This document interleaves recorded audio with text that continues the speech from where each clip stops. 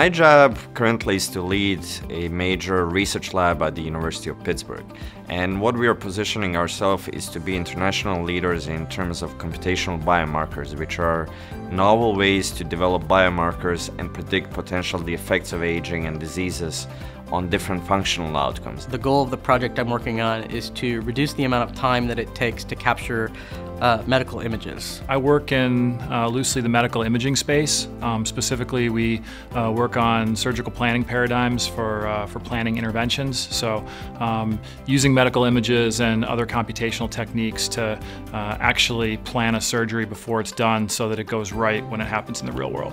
Much of the work and research that I do in signal processing has been focused on active sonar and doing work for the Navy and using sound signals to try to find different objects that are underwater. It's exciting to work in a field, signal processing, where the applications are everywhere.